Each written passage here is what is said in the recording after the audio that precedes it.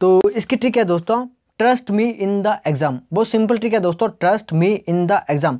तो यहाँ पर दोस्तों ट्रस्ट में TR से बनेगा अपना ट्रोपोस्फियर, TR ट्रोपोस्फियर यानी कि सौरमंडल, ST यानी कि स्ट्रेटोस्फियर यानी कि समताप मंडल, और ME यानी कि मेसोस्फियर जिसे बोलते हैं मध्य मंडल, और इसके बाद इन मतलब आयन मंडल। तो फिर आता है अपना D यानी कि थर्मोस्फियर, THE यानी कि थर्मोस्फियर, एग्जाम का मतलब exosphere.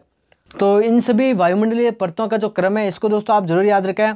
Trust me in the exam, TR से बनेगा अपना स्ट्रेटोस्फियर यानी कि सौरमंडल, और ST से बनेगा अपना स्ट्रेटोस्फियर यानी कि समताप मंडल, ME से बनेगा अपना मेसोस्फियर यानी कि मध्य मंडल, और EN से बनेगा अपना आयन मंडल, और इसके बाद आएगी अपनी THE यानी कि द यानी कि थर्मोस्फियर जिसे बोलते हैं हम ताप मंडल, और इसके बाद है बहिर्मंडल यानी कि एग्जाम से बनेगा अपना एक्सोस्फियर।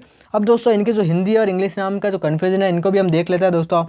और यहाँ पर दोस्तों अगर हम सौरमंडल को छोड़ दें तो यहाँ पर दोस्तों स्ट्रेटोस्फियर से S से बनता है अपना स यानी कि समताप मंडल, और मेसोस्फियर यानी कि M से मतलब क्या हो गया अपना म यानी कि मध्य मंडल से, और थर्मोस्फियर, थर्मो का मतलब भी होता है ताप, या फिर T फॉर ताप। तो इसे आप तीनों को ऐसे याद करें। और एक्सो का मतलब क्या होता है बहिर्मंडल, ये तो नॉर्मल सबको पता ही होगा। बस आप दोस्तों ये जरूर ध्यान रखें कि स्ट्रेटोस्फियर है वो उसे हम सौरमंडल बोलते हैं।